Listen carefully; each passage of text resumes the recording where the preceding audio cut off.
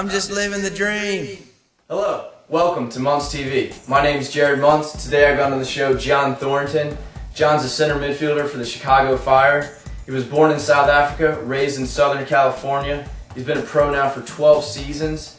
He broke a record signing with English Premier League giant Manchester United at age 17 as the youngest American to sign in England.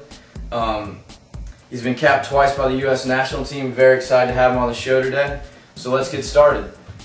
All right, John. As a young player growing up in Southern California, did you imagine yourself signing for Man United at 17? You know, it was always a dream of mine, and I don't think it was a very realistic one at much of the time. And my parents made sure I concentrated on my education in case this kind of pipe dream didn't come into pass. But yeah, I as a kid, when I was out there practicing by myself, that was my vision. It was my dream, and it was actually Man United that I dreamed about. They were my favorite team, and jealous. You're a great pro now, and I've had the opportunity to be teammates with you for 2 years, so I've seen firsthand your dedication to the game. Did you have that same attitude and dedication growing up? And what were you doing differently than all the other youth players in your area to get seen by Man United scouts? I think I just loved playing. Yeah.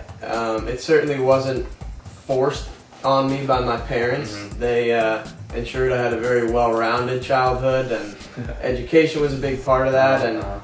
But it certainly was that work ethic, and I loved doing it. And I put a lot of time in by myself. So at 17, you signed with United. You're in England.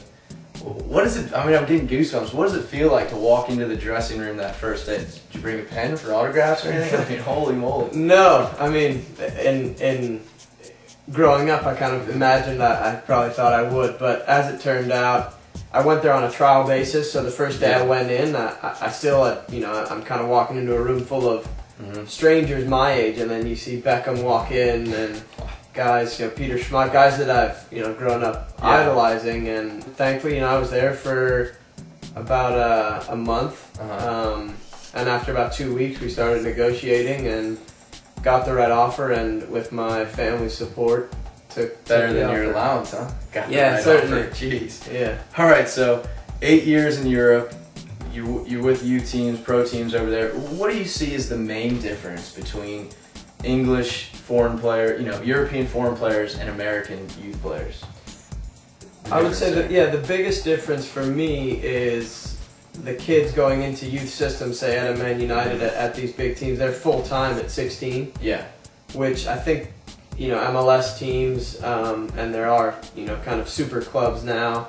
Yeah. In America, they're trying to produce that sort of academy. Kind of emulate that. Exactly right.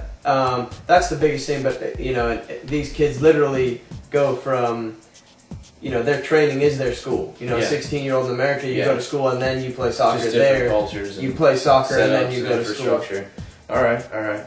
So you signed in Chicago in 2005, coming off kind of an injury-plagued career in Europe. Up and down. Did things change for you when you got to Chicago, injury-wise? Unfortunately not.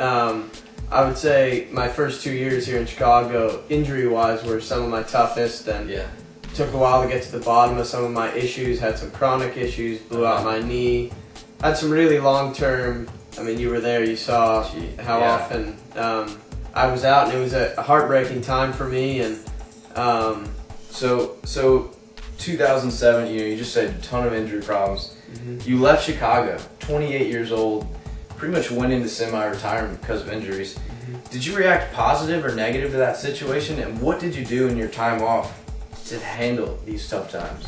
What I've always said is, although I had so many of those low times, what kept me going was that the highs outweighed the lows. Kind of threw myself into some other things that I was planning on going to business school. Yeah, business school, there we go. Took the GMAT, threw myself into that, applied to some schools thinking I'm not going to be where I am today, or in the event that I So it sounds like, be. you did take a positive spin and you went forward with your life. And yeah, certainly, and I think I'm a believer that things happen for a reason, and I think we will face disappointment. As an individual, your decision is how you react to those. Yeah. I think disappointments are a part of everyone's life. Yeah, of course. The thing you are in control of is your response. Yeah. So, John, your story to me is very inspirational personally because, you know, I'm dealing with some of the same things you've been dealing with in the past. Being injured and not playing, it's mentally hard for anyone at any level of sport. I don't think Hollywood could have written your storyline the way you're living it right now. It's unbelievable. After 2 years dealing with injuries, you sat out all of last season, 2007. You then re-signed for the final third of the season with Chicago, the team that kind of let you go. Okay? You scored the winner against an LA Galaxy team that didn't pick you up when they had the chance to, and that goal put Chicago into the playoffs. And knocked them out of the playoffs. And knocked them out. I mean, how good does that feel to score that kind of goal, cap off everything you've been through, and then what did you do on the field to celebrate?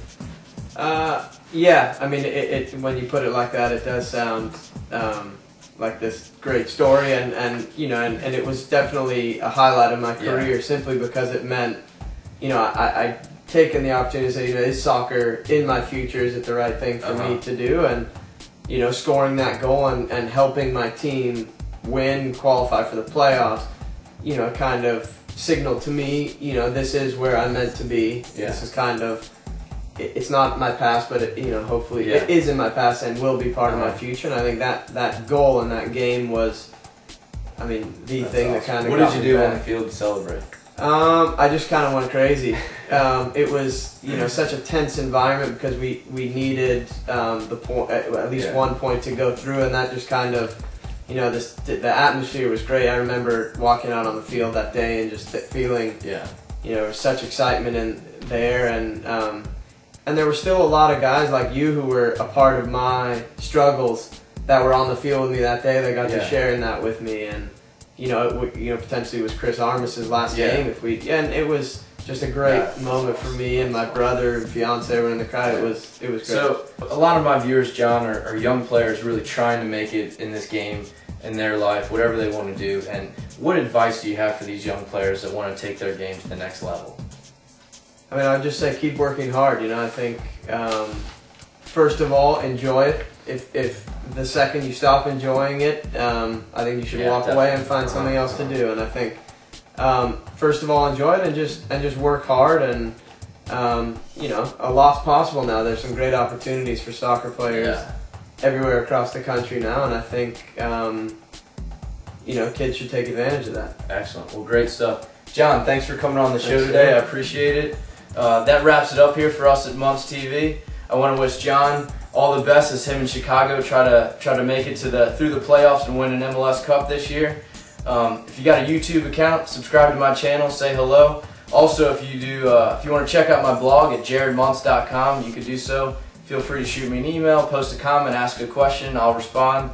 For those of you that do social networking, friend me up on Facebook. You can join my group, Jared Montz Soccer. Also, I'm trying to be cool these days on the Twitter pages, so you can follow me there if you'd like. Keep up to date on what's going on. And thanks for watching. Keep living the dream. Just living it. Living it.